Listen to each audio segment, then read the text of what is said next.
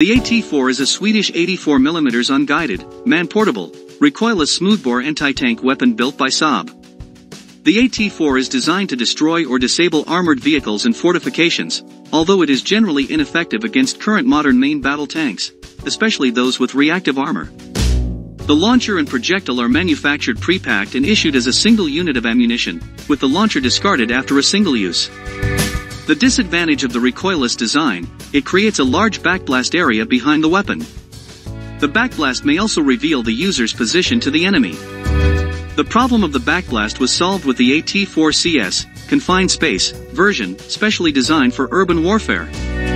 AT4 weighs 8 kilograms, and has an effective firing range for a point target is 300 meter, and for an area target is 500 meter.